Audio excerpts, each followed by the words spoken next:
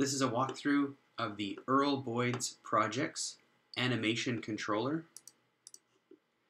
In the source directory, it's animate.erl. I'm using MacVim, and this is the Nerd Tree plugin. So you can see in the source directory we have animate.erl.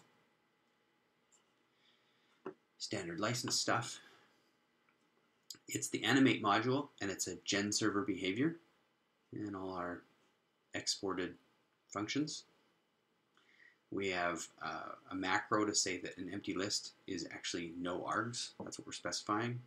In our state, we store whether we're running, what automated or autonomous processes we have called Boyds, the WebSocket PID that we want to send stuff to, a PID for a buffer that buffers anything that we're going to send so that we can send it in chunks. That way the web page can clear the HTML5 canvas and then draw everything it's got in the last interval. And then we have a PID for a heat map that tracks the heat that is generated by these voids running around, or the presence or the smell or whatever you want it to be. And then the height and the width of the canvas. So this is our public interface. This is run from within a module that calls it, and then it uses genServer cast to send a message to the genServer process. This is not run within the genServer process itself. It's run within whatever module calls it. I found that really confusing when I was first learning Erlang. Start genServer is used by the supervisor. It has a simple one-for-one child specification, and it starts up, it calls this function here with the PID of the WebSocket handler that started us.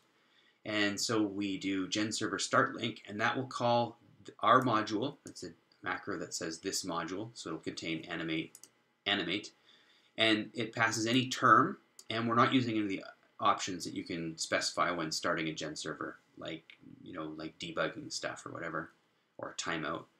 And this just goes directly to init. So this again is run by not by the genServer itself, but by the supervisor. And then this will be run by the genServer process itself when it gets initialized, and so it'll get that animate WebSocket PID. And it sends the animate WebSocket, the cowboy WebSocket handler, it sends its own PID, which we don't need to do, because when a simple one-for-one supervisor spec, when supervisor starts a child with that simple one-for-one, it will send back the PID that it started, so we don't need to do this. It's superfluous. We don't take any calls, so I just IO format anything we get on a call, but we do take several casts. So any cast, as I was building this, I wanted to see any cast we got.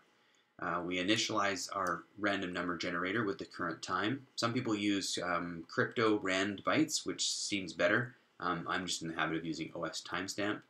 The reason I'm not using now is just a habit, because if you call now often enough, it will skew your clock, because now guarantees that it will be a unique number. So if you call this faster than the number is incrementing, it will update the time to make sure that it's a unique tuple. So we get our animate WebSocket PID out of our state, and we start up our heat map process, and then we send ourselves a message to render the heat map. So when we're done with this, handling this cast, this is our start cast, so the WebSocket has told us to start up, or somebody on a web page has told us to start up, and the WebSocket handler has passed that through. Then we want to get this init code done, and then after that's handled, then we'll tell ourselves to render the heat map. And that will kick off a cycle of rendering the heat map after every specified interval. We also want to spawn up our buffer, and we tell the buffer what the WebSocket PID is, so it can send stuff to the WebSocket PID itself, and we give it a cycle time, which reads out of an environment variable, so that all the processes that are running have the same cycle time.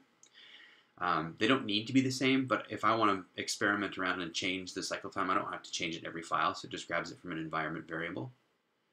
Then we store our max, or get our max height and width of the canvas out of our state, and then we create some Boyd specs for autonomous processes. This is simply what shape to call, and then what color to give that, what the maximum colors we should use for that one. So this will be somewhere in some kind of red, some kind of green, some kind of mix of red and green, a mix of green and blue, up to these values for red, green, blue, etc. This one will be a rectangle, and then there's a Pac-Man shape that I'll draw. So we'll start a new Boyd for every one of these specifications that we've said. So here we can see we're using a list comprehension. For every spec, we take the shape and the RGB, and then we start a Boyd, giving it the buffer PID, so it'll send its drawing updates to the buffer. A heat map PID, it'll send its change and get the heat from other Boyds from the heat map. And then the shape, the max height of the canvas, max width of the canvas, so it knows the bounds of where it can go. And then the RGB, that's the max RGB that it'll generate a random color from. Then we don't reply to this when the WebSocket handler has handled from the WebSocket, from the web page, a start call. It's cast, you can see here in the public interface, it's cast to us, so we don't need to reply. So we say no reply, and we pass back our new state. So our new Boyd PIDs, our new buffer PID, our new heat map PID, and the fact that we're running. Then if we stop, we get our Boyds, we get that we're running is true. We only handle this if we're actually running. And then we get our buffer PID and our heat map PID, and we tell all the Boyds to stop, and we tell the buffer to stop, and then the heat map to stop. So you can see heat map actually has an API for this, whereas the buffer just has a handle info call for this, or just does a receive call. And then we, if we're told a new height or a new width, then we simply store that in the state, and we don't reply. And then anything else, we simply output to the console what we got, and we just return the same state. If we get any raw messages from other processes, the only one we handle is render heat map, and we grab the heat map PID, we tell the heat map to render, and this is a public API function, we just pass it the PID. So we're calling this code, and then within that code, it'll send a message to the actual heat map process telling it to render. And then we,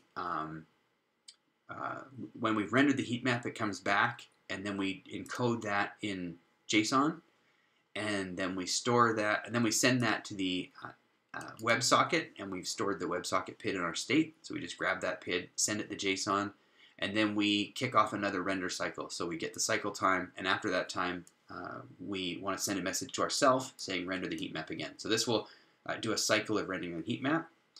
And then any other info, any other messages that come in from other processes that aren't GenServer casts or calls, we're just going to output to the console. This is mandatory for a GenServer. I don't do anything, just return the new state, so we can't upgrade this, or at least if we upgrade, we can't change the state.